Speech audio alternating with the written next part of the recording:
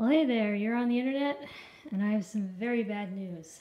I'm recording this on St. Patrick's Day, which means I've already missed about 4 days of updates, and I figured you guys should probably know why.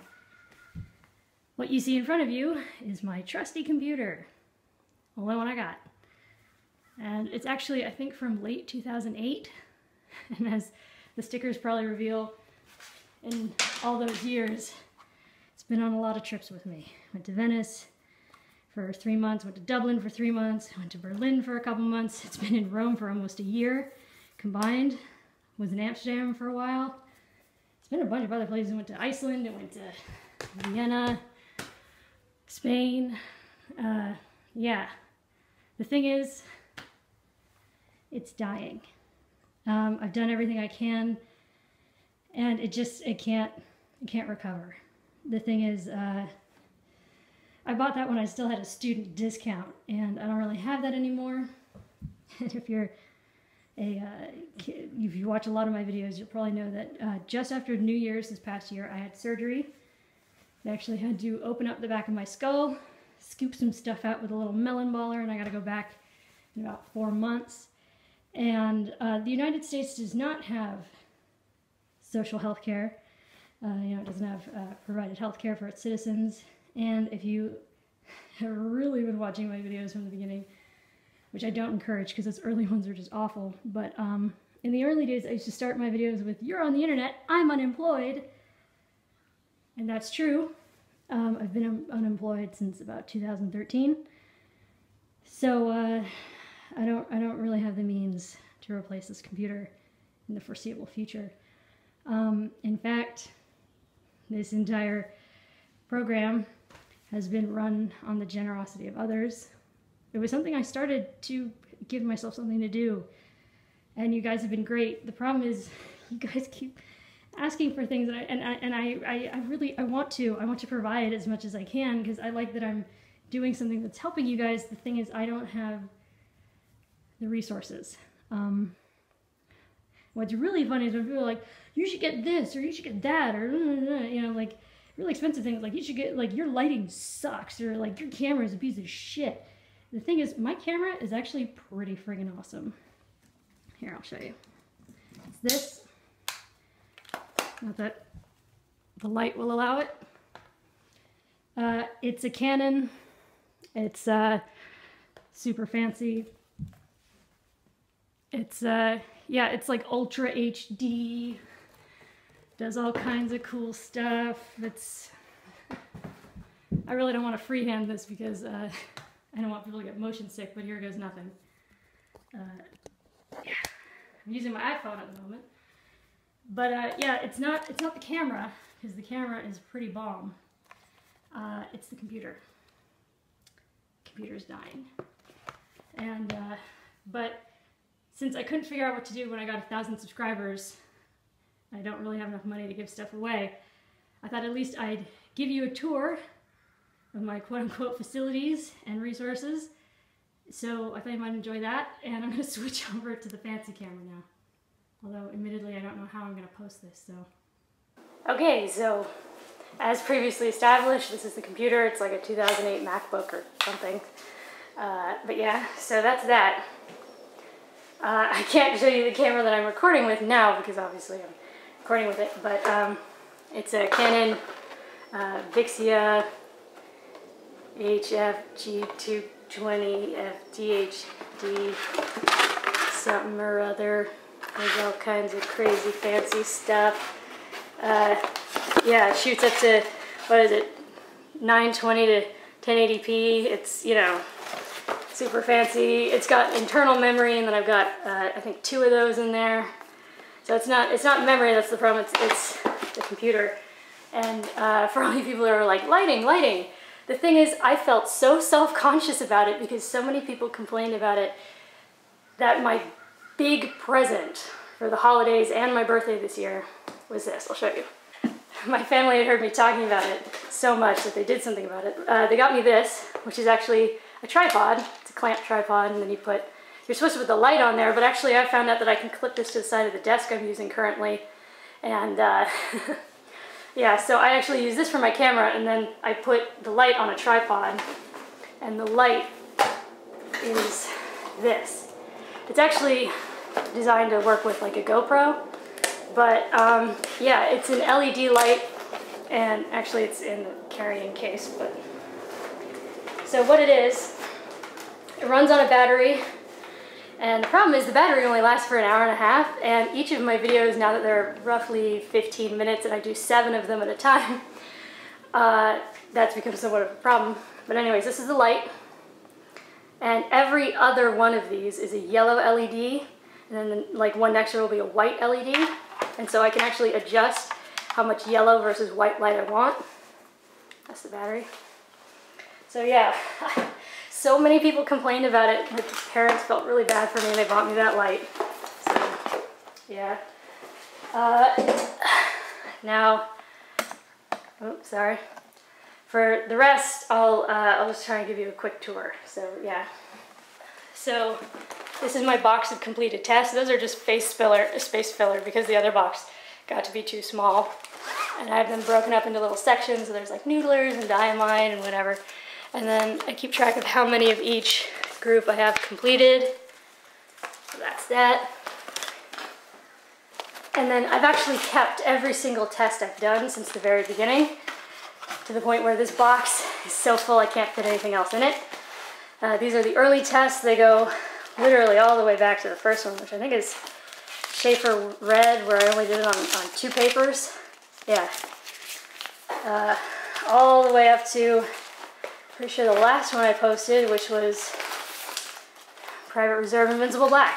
So yeah, this holds about, I think, about 275 tests. So yeah, I'm gonna need a bigger box. I'm gonna need a bigger boat. Anyways, these are all the completed samples that I've done. Admittedly, some of them I used all of. So these are just the ones that I still have remains of.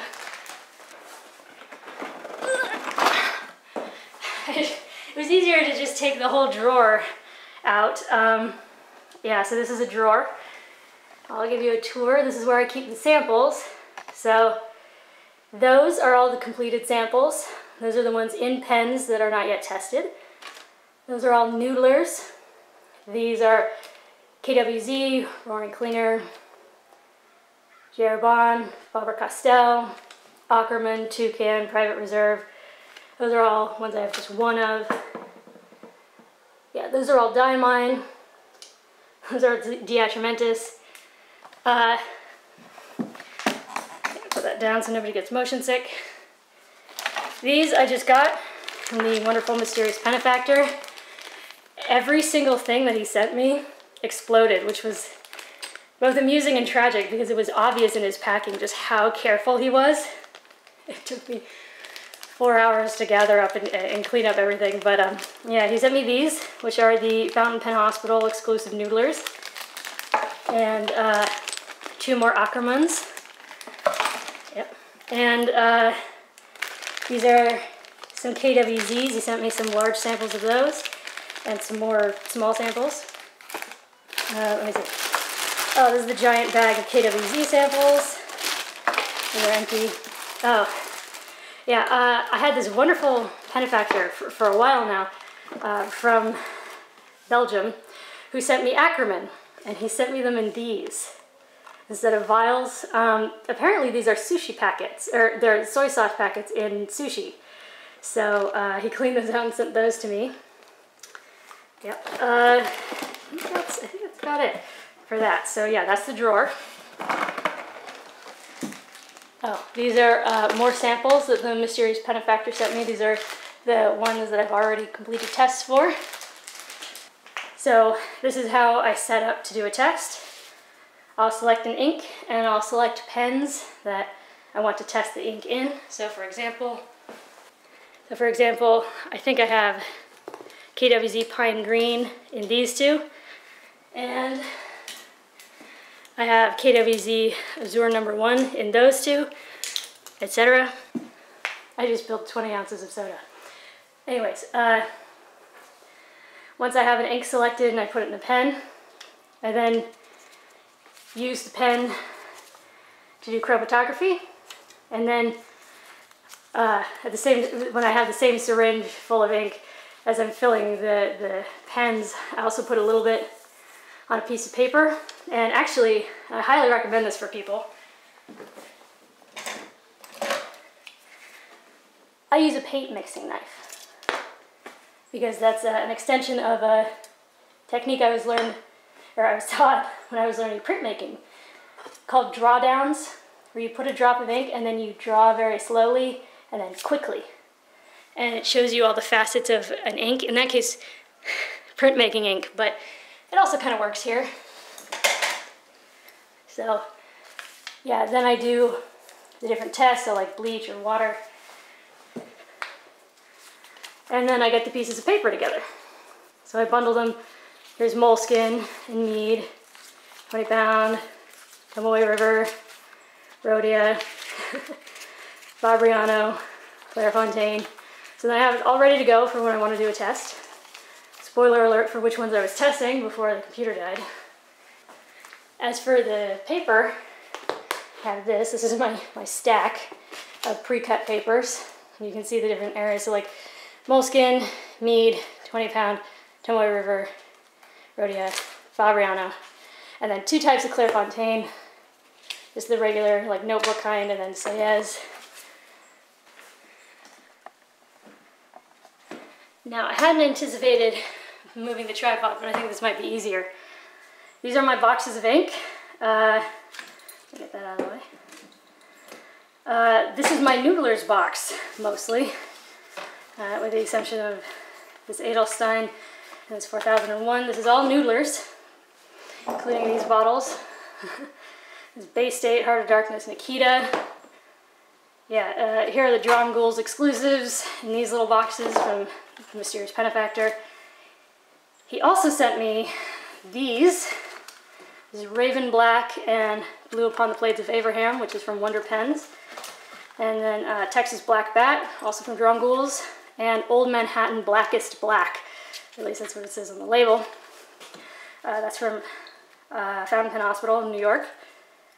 Then these are all pretty standard. Oh no, except these I got at the pen show. They were kind of disastrous, but anyways, it was fun. And then these are just sort of normal bottles. Yeah. Let me see. Oh yeah, and then in the back is sort of like my mixed bag. That's a little bit of everything. It's mostly Diatramentis. Oh, it's gonna be a disaster. Yep, what I say, disaster. So it's a lot of Diatramentis in here, and then I got like 1 Schaefer, 1 J.R. Bond 1670, a couple of Sailor, my 1 Organic Studios, my 1 Waterman, and actually I hate that Waterman, but personal preference. And then under that I've got my couple of bottles of Private Reserve. And this is all kept in a light safe area so it doesn't fade and all that. But yeah, here are my swatches. All my inks. These are the ones that I've tested, but I haven't posted or recorded yet. These are all the ones I have, but have not yet tested. These are all the ones I had samples of and have tested. And these are all the ones I have bottles or cartridges of and have tested. With the exception of all the Chesterfield ink I have, because I haven't decided whether I want to test it yet, since it is just rebottled Diamine. Okay. Ugh. Speaking of Diamine. Yeah, well, mostly. So I've got some Ackerman, these big old bottles here, and then these 2 little sample bottles. Okay. And under that, got the rest of my Chesterfield, the small bottles, and then Diamine I've got Autumn Oak. And then I love the 30 milliliter bottles. I got a ton of those. I got like 20 of those. 25. And then more Chesterfield. And then I've got the big 80 milliliter bottles underneath. Oh, I'm gonna pick you up again.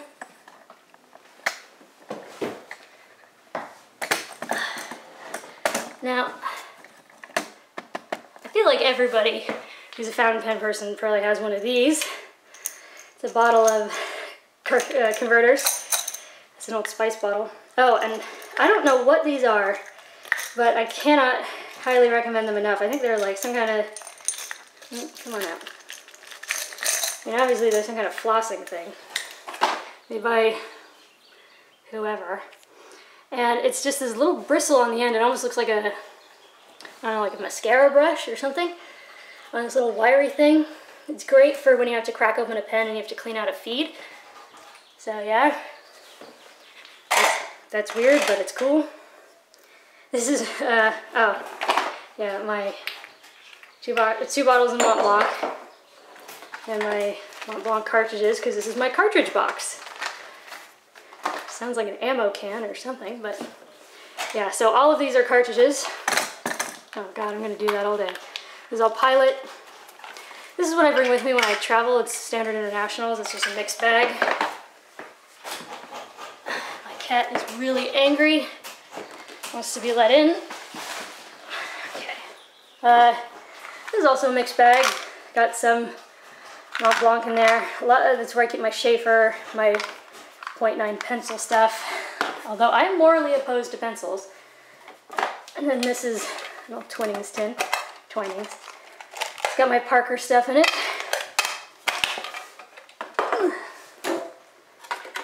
And then little J.R. tins. Diamine. These are all Private Reserve, like Tropical Blue. And then back here, these little paper boxes are the long cartridges. This is Lamy. And then here,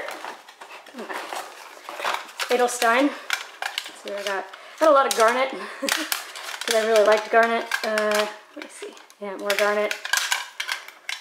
Oh, Topaz. Oh, I've still got Topaz. That's good. I can retest that because that video gets more dislikes than just about anything else on my channel. Oh yeah, and this is a mixed bag of things that I didn't know what they were and are probably mislabeled, or ones that I made myself. So yeah, I'm not going to teach you that technique because man is it time consuming. Yeah,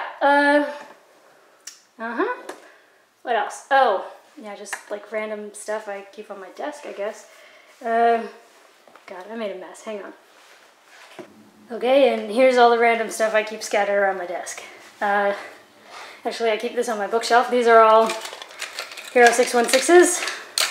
All the ones with the dots on them are ones that I've altered to make broader or wetter. Yep. Oh, this is my mug of syringes. Sounds like something out of a cartoon. That should not exist in real life. But yeah, I bring these back from Italy. They're just these little 2.5 milliliter syringes. You can get like, I think 10 of them for like $2 or $3. Every time I go, I bring them back. And this is a very beautiful mug that one of my good friends in college had this Amish guy he knows make it. I love it so much, and the shape is just fantastic. But I never use it. I don't want anything to happen to it. Instead, I drink out of Erlenmeyer flasks because, you know, reasons. Yeah. Oh, I also have this. It's a pencil case of syringes. Yeah. For travel purposes, of course. Let me see. Oh yeah, these are just sort of like little cups of things I keep on my desk. They're all like saucepans. Yeah, so these are 616s with ink in them. This is the paint knife I was talking about earlier, great for smears. And it's small enough that it can reach inside a little vial, so that's nice. One of my favorite quills, it's hand turned, and it's got this lovely nib on it that has a built-in reservoir, so it lasts for a while. Let me see.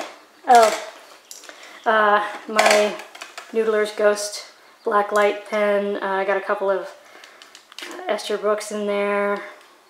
Yeah. Oh, this is my like weird miscellaneous thing. My Only Pelican, which has mixed ink in it. My markers, preppy markers, which I love.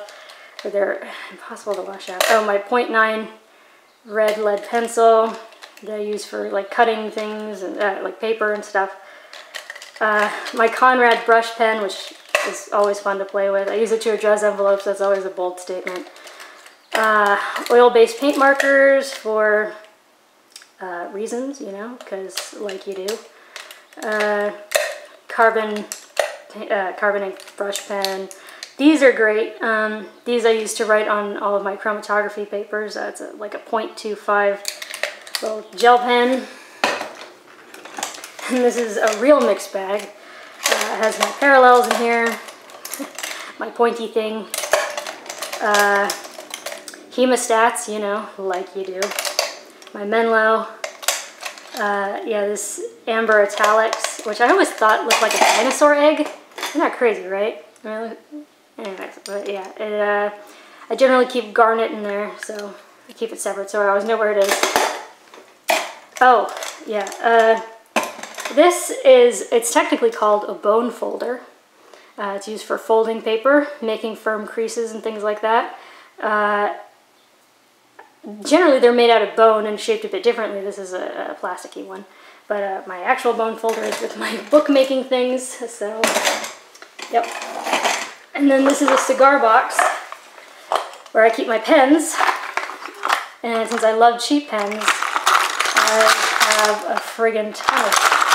But the terrifying thing is when, like, if I were to clean all my pens and, like, keep them all together and, like, you know, like, separated them, I would need 2 of these boxes. Because, I mean, I got stuff in there, and I got stuff over there, and I got stuff in there, and I got stuff way behind me, and all that's, yeah. So, I got a lot of pens. And then this, I just got, it was in that other package from the Mysterious Pettifactor where I got this stuff from Fountain Pen Hospital. Luckily these were packaged separately. I put them in this bag, they didn't come in this bag. And they were the only things that didn't come out absolutely covered in ink. And the Mysterious Pettifactor sent me a bunch of pens. The amusing thing is, I already own every single one of these pens.